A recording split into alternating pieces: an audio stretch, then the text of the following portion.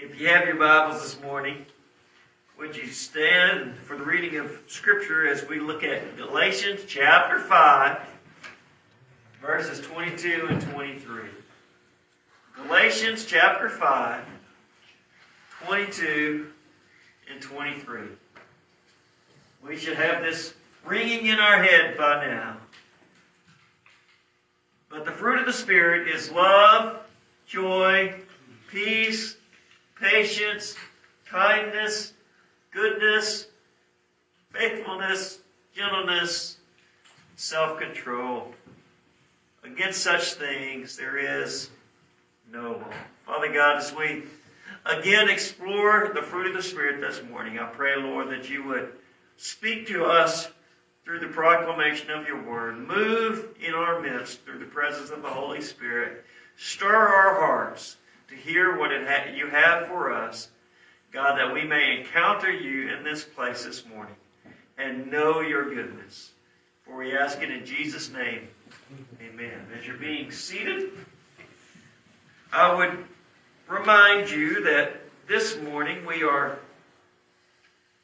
in the seventh week in our winter/spring series on the fruit of the Spirit. Scripture teaches us as believers that we are to exhibit the fruit of the Spirit in and through our lives. That metaphorically speaking, we are a fruit-bearing tree.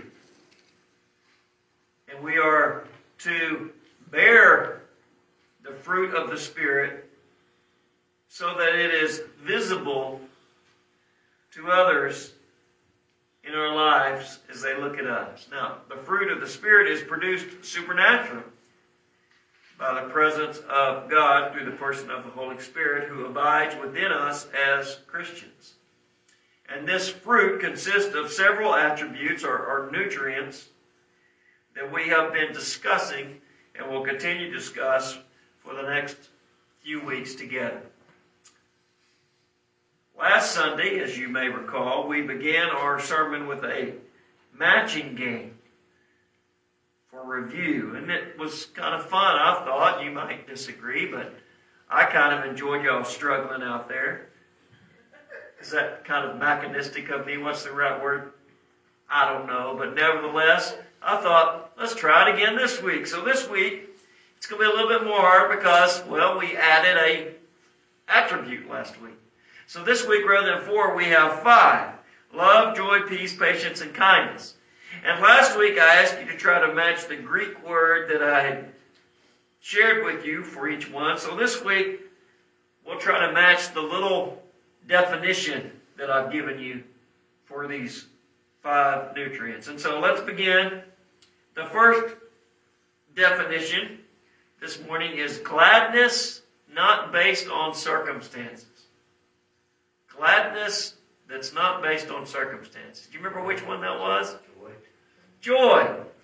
Joy. We can experience joy regardless of our circumstances because we know the grace of God. Okay, the second one this morning, the definition I gave was slow to speak and slow to anger. Patience. That's right. Patience. Now, Beverly's already heard these, so she's a cheater, so we can't give her any credit, right? So, no points for you, but Beverly, that is right. Patience. I wish that I had come up with that term, slow to speak, slow to anger, but that comes from James. It comes from Scripture. We are slow to fly off the handle, slow to react. We think before we speak. Stepping on my own toes there. Let's move on before I get myself in more trouble. Seeks the highest good of others. Seeks the highest good of others. Love. Love. That's right. That was the very first one we talked about. And of course, in a very real sense, all of these emanate from love. It's the foundation. Okay? Merciful, sweet, tender. Kindness. That's right, Lois. Kindness. We demonstrate kindness in a multitude of ways by showing mercy and caring and helping. The last one is contentment and unity between people. Peace. That's right, Owen. Peace. We can have an inner peace through contentment. We also have an outer peace in our relations with others. Well, just like last week, y'all did extremely well. I'm not able to stump you. So, I'm impressed. What can I say? You're listening, you're paying attention. And this week we're going to add number 6. The 6th attribute of the fruit of the Spirit. Love, joy, peace, patience, kindness. Today, goodness. Goodness. Well, let's just follow the same format we've been following. So there on your outline, number 1, goodness defined. So let's talk about what goodness is in Scripture. Goodness is demonstrated through a host of moral qualities and characteristics, but most notably, kindness. In fact, the two words, goodness and kindness, are used oftentimes in Scripture interchangeably.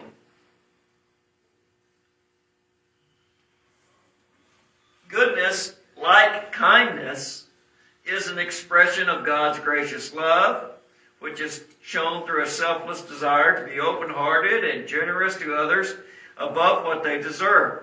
If you do a search of the word goodness on a computer Bible, digital Bible, and you find all of the numerous citations in Scripture of the word goodness, and you begin to read them, the overwhelming majority of the time, the word goodness is synonymous with the word kindness. It's the most common use of the word goodness in the Bible. God shows His goodness to us. Well, in some translations, that might translate kindness. And so it poses a dilemma this morning. Do I just re-preach last week's message on kindness, and every time I'm about to say kindness, say goodness? No. Why would the Holy Spirit stir Paul to write in the fruit of the Spirit attributes, love, joy, peace, patience, kindness, goodness, and so forth? Why would kindness and goodness be there if they meant exactly the same thing? It would be redundant, wouldn't it? Yes. Yes. There is a tremendous overlap in the meaning of goodness and kindness. And yes, in most cases in Scripture, when it's talking about goodness, you could exchange the word kindness, and it would still be an accurate reflection of what that particular sentence or passage was talking about. But what I want to talk to you about this morning is the meaning of goodness that goes above and beyond kindness. You see, goodness is a broader word than kindness. And so, let us not forget that much of goodness is conveyed in Scripture as kindness. Don't forget that. But for the purpose of this morning's sermon, since we talked about kindness just last week, I'm going to really focus in on those aspects of goodness that go beyond kindness, that are in that broader meaning of the word. Goodness can be defined, and for the purpose of this series, we're going to go with this simple definition, as moral excellence. Moral excellence. According to one of the Bible dictionaries that I read this week, as I looked at multiple ones, it said, goodness in man is not a merely passive quality, but a deliberate preference of right to wrong, the firm and persistent resistance of all moral evil, and the choosing and following of all moral good. What this definition is stressing is that when we do good, we do what is right and that which is honoring God. We deliberately choose right over wrong. We deliberately and persistently resist that which is evil, and we deliberately and persistently choose and follow that which is good.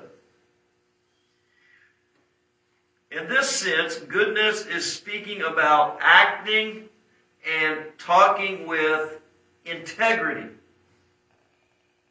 and moral uprightness or righteousness. Goodness is moral excellence.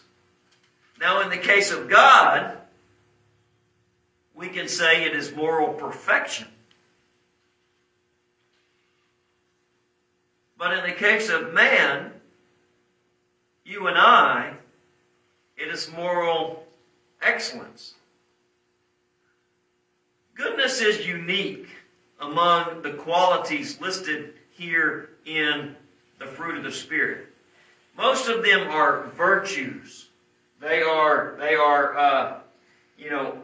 things that we do and or things that we don't do, like patience. We don't burst out. We wait. Most of them are virtues, but goodness is a quality or a state of being. You remember in the opening sermon of the series, we talked about how a good tree bears good fruit and a bad tree bears bad fruit. Well, the determination of whether the fruit is good or bad is the quality or the nature of the tree. Goodness begins with being good. And good is the opposite of evil.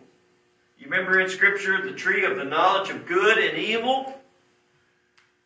And when Adam ate of it and Eve ate of it, they had the knowledge of that which was right and that which was wrong. And they realized that they had just done wrong. And in their weakness, they would continue to do wrong. Good and evil. Good is also the opposite of bad. Just like I was just talking about. You might go to a tree and pick off a fruit, and you can look at it and determine, is that good or is that bad? Is it rotten? Is it spoiled? It's not so much a virtue as it is a state of being. Now, goodness flows from being good. God is perfectly good. Perfectly good. He's completely pure. He's completely holy. He's completely righteous in every aspect. There is nothing marred or imperfect in any way about God. He is holy, good. And we should aspire to mimic this trait, to mirror His goodness. We'll never reach perfection, but we can aspire to moral excellence, to goodness. God is good, and therefore, perhaps, the best way to understand goodness is to understand it as godliness.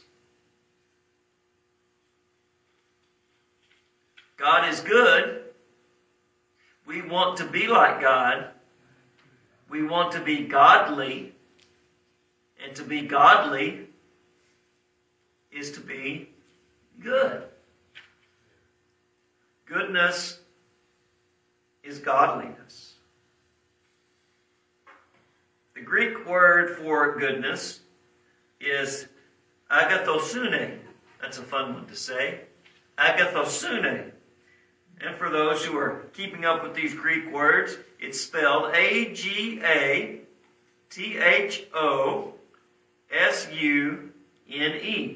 Agathosune. Goodness. Well, hopefully that gives you a general idea of what goodness is. So let's move on to talking about how goodness is exemplified in Christ. Goodness exemplified in Christ.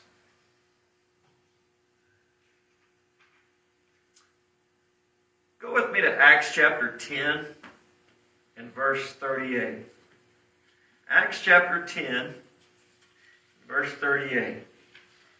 The Apostle Peter has come to the home of Cornelius, and he is speaking to the family as he shares with them about Jesus Christ. And I'll highlight verse 38 when Peter says, "You know of Jesus of Nazareth, how God anointed him with the Holy Spirit and with power, and how he went about doing good and healing all of those who were oppressed by the devil, for God was with him." Jesus went about doing good, stated another way, demonstrating goodness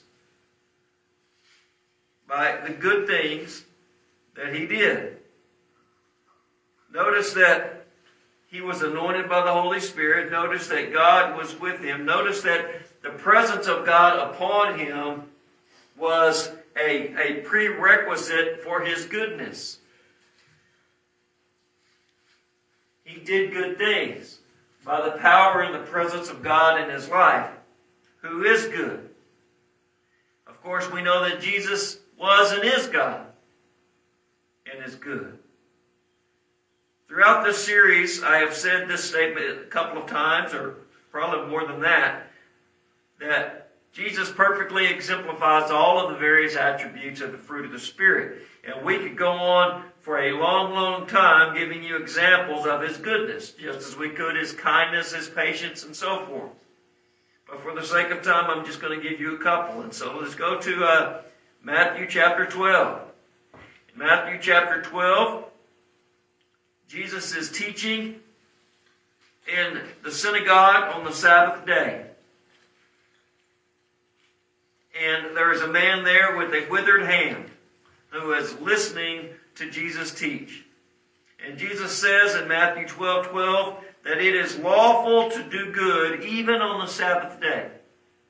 To do good. To show goodness to others.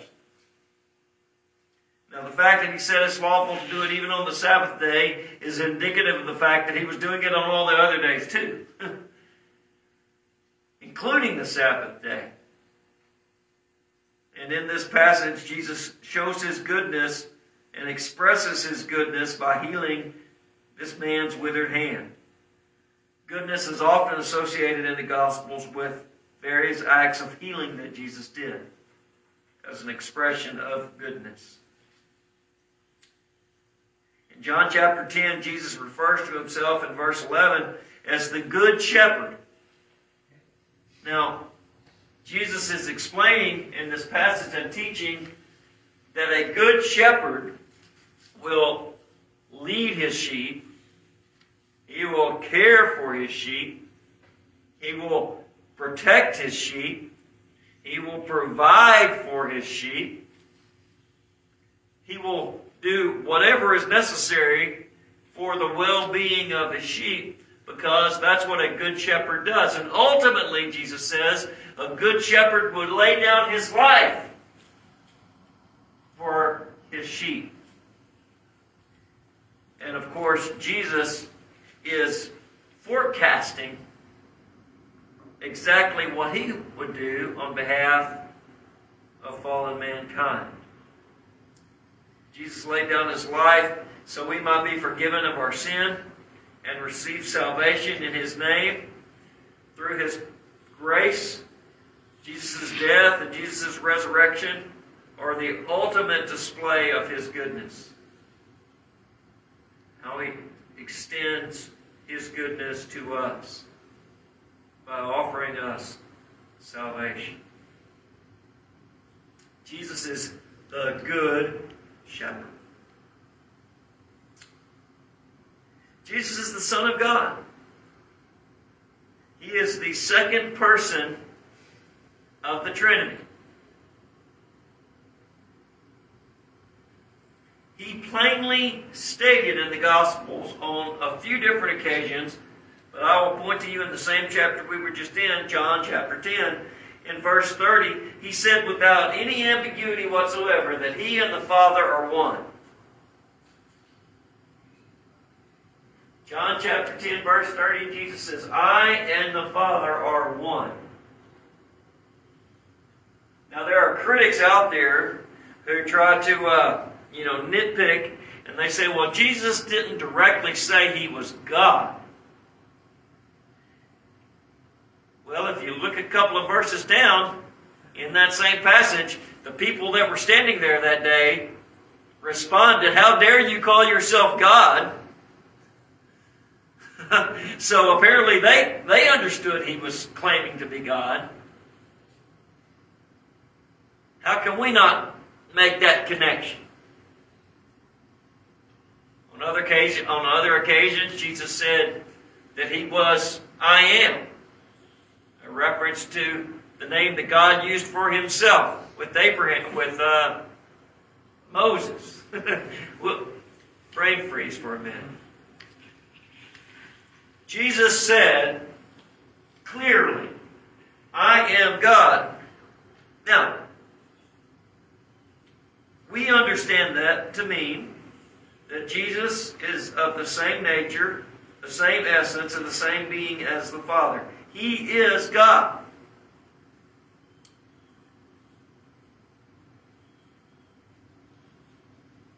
The Father, the Son, the Holy Spirit.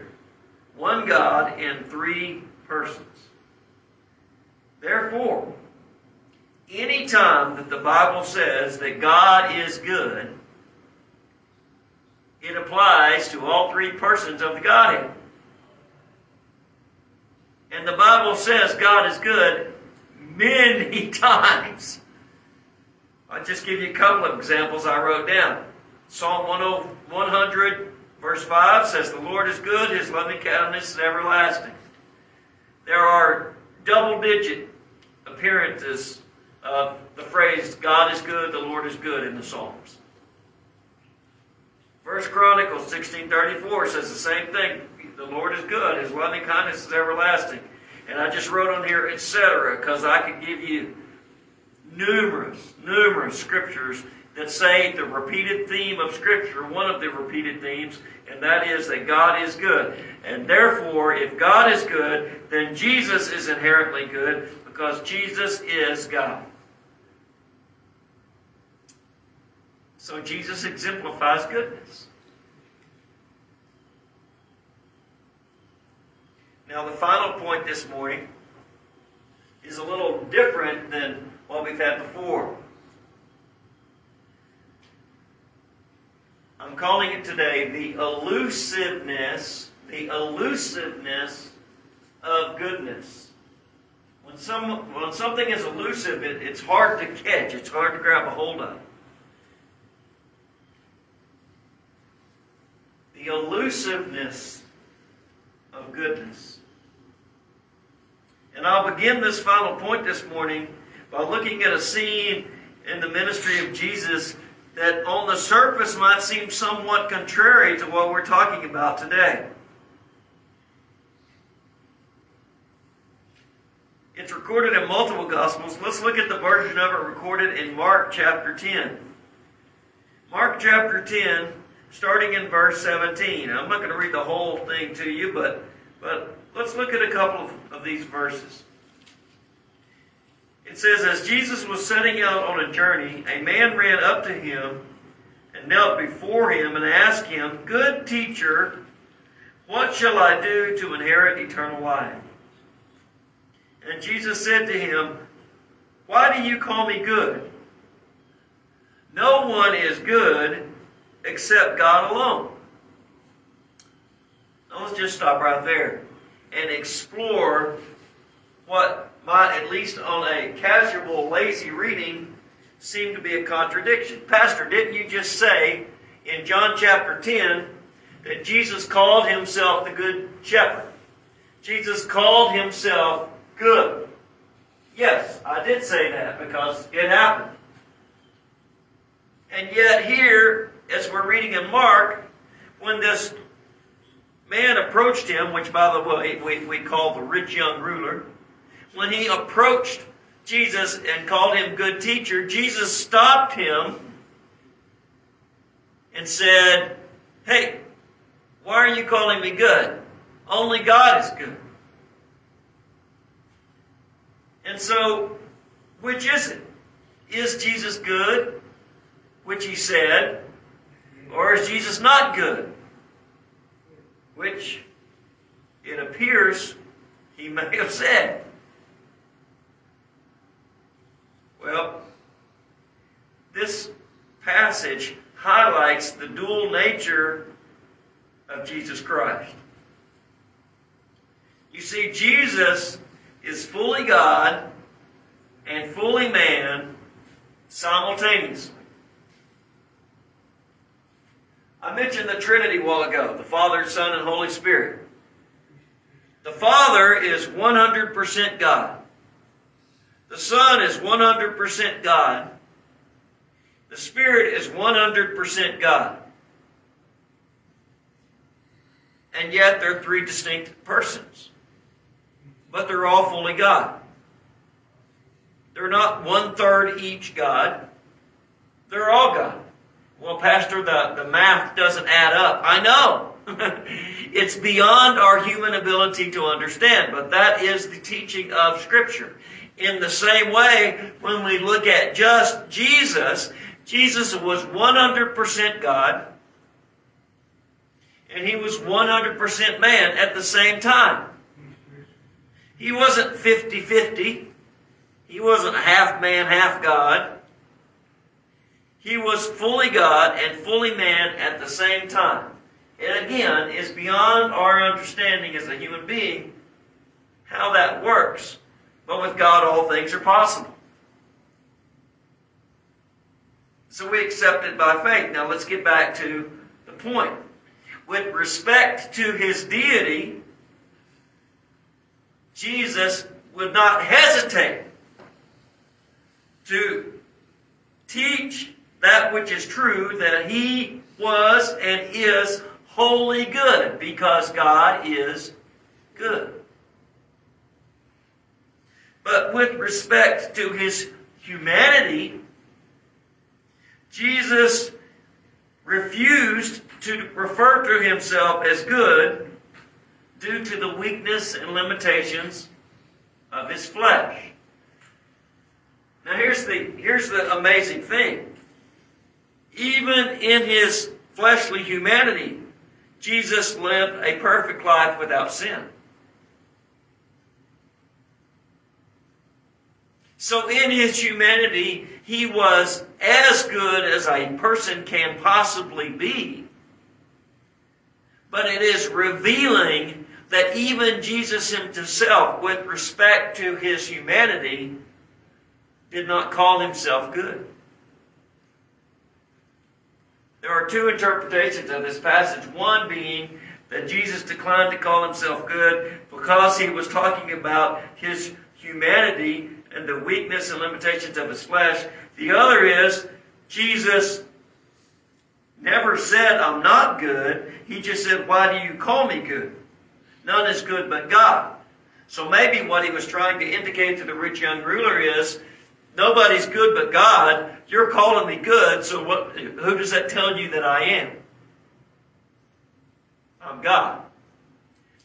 Now, while that would be a possible interpretation, and I would love if that was true, unfortunately, if you read what the rich young ruler said, I don't know that he really realized that Jesus was God.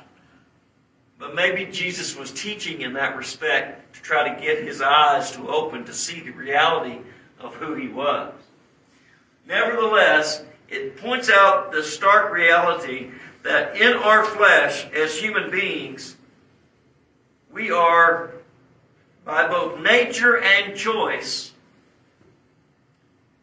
less than good. Let's take Jesus off the table here, because Jesus was a God-man simultaneously. And let's just talk about those of us who are just people. We're not God in any respect. We're people. We are creations of God. And in our humanity, we are by nature and by choice both woefully sinful, corrupt, and unholy. The Bible teaches that there is none good, no, not even one. In fact, it says it twice. First time in Psalm 14:3, and then later Paul in the book of Romans repeats it in Romans 3:12. There is none good, in some translations there is none righteous, none who do right, none who do good, none who practice genuine goodness. No, not even one. Because before you can demonstrate genuine goodness, as we said a while ago, you have to be good. A bad tree does not produce good fruit.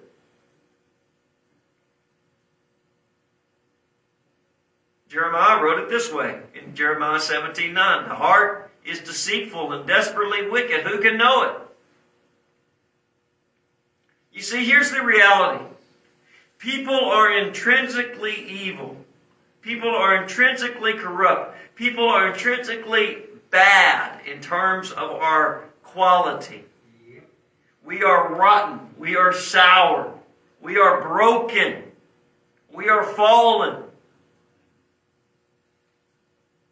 And as such, we cannot practice genuine goodness because it is contrary to our nature.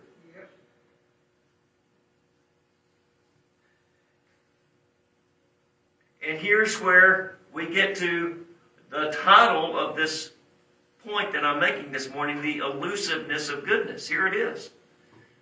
No amount of good deeds can change the reality of who we are. In other words, what I'm saying is, we cannot become good by demonstrating goodness or by doing good works.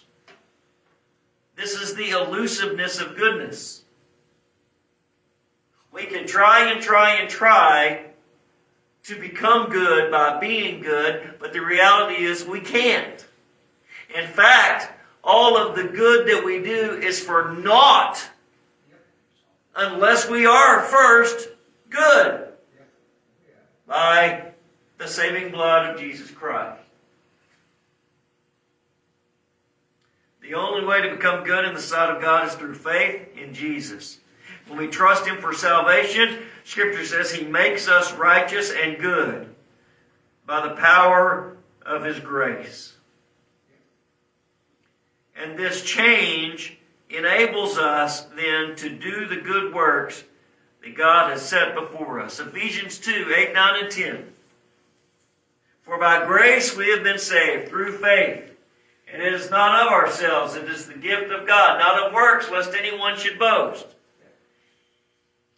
And we have been prepared in Christ. We are His workmanship to do the good works that He has laid out before us to do.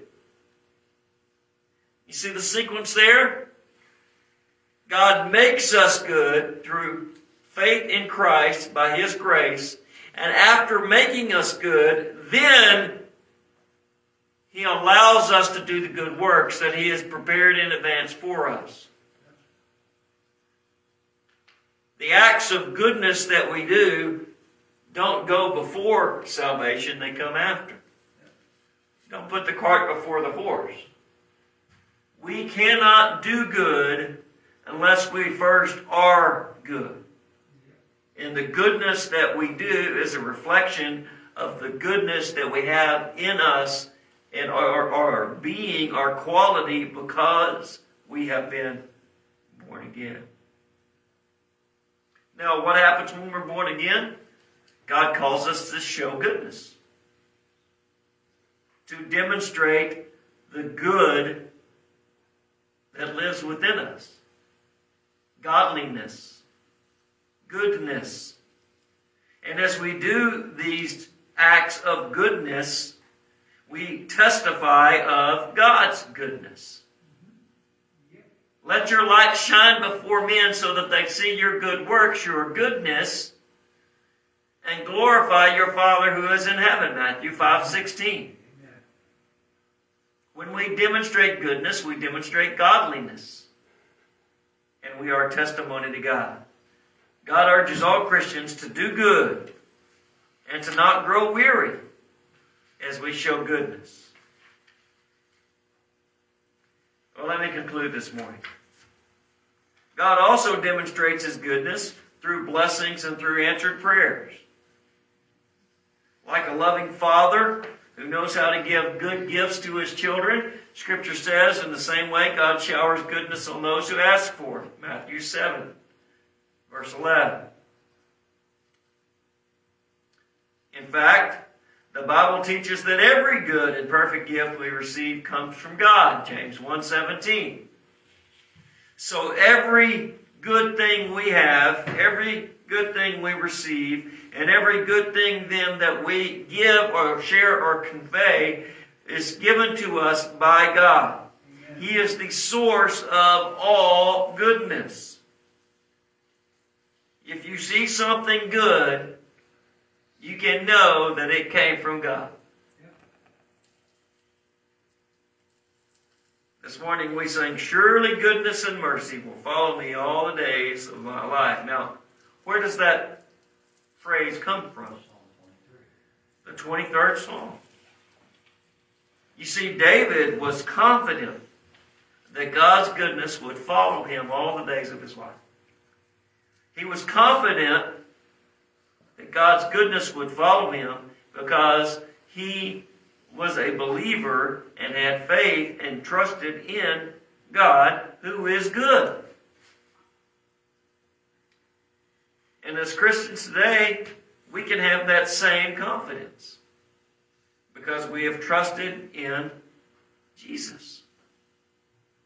And He is good. There on your outline, at the bottom, it says, we serve a good God. We serve a good God. And this good God makes us good through Jesus Christ. He is good. He's the source of all good. He makes us good. And the reason He makes us good is because He calls us to do good things. He calls us to do good. He calls us to exhibit goodness. And we should seek to emulate His goodness in everything that we do, to show the goodness of God. As I prepared the message this week, I couldn't help think of an event that occurred about 3.5 years ago. Janice and I were on our 25th anniversary, you may remember, back in 2018. And while we were gone, we received a call that my mama's dad, my peepaw, had passed away. And a few days later, we went down to Conroe, and I was blessed to have the opportunity to give a eulogy with my cousin at his funeral. And the reason that came to my mind is because that was the last time that I have done a message on goodness. Goodness. Because my peepaw, who is one of my heroes in the faith and one of my heroes just in life, was one of the most genuinely good people that I've ever known in my life. He was kind, which we talked about is a large part of goodness. But beyond that, he was honest. He was upright. He was truthful. He was courageous. He was forgiving and generous. And he believed the best in people. He was a great leader. He was a person that when I was around, I could just sense goodness. I could feel goodness coming from him. He was a good man. But even in that, he was a man. And all of the goodness that my people exhibited was from God. Jesus, the perfect example of goodness. His goodness is beyond what we could ever attain or reach. And he is good because he is good. It's who he is. And so our prayer this week is that we might, to the degree that we can, achieve the same moral excellence that Christ modeled for us. And while we may not get to the perfection, that we aspire to reach that plane of goodness so that others might look at us and see Christ in us as we display yet another attribute of the fruit of the Spirit. Let's close. Father God, thank you for today. Thank you for this message. Lord, goodness can be manifest in so many ways. But in essence, when we aspire to live godly lives, we demonstrate goodness. Lord, you have made us good through the blood of Jesus Christ. And I pray, God, that we would be quick to show that goodness in our words, in our deeds, in our speech, in our thoughts. God, that we would demonstrate the quality of goodness in us, that others might see you based on the evidence of the fruit that we display in our lives. For we ask it in Jesus' name.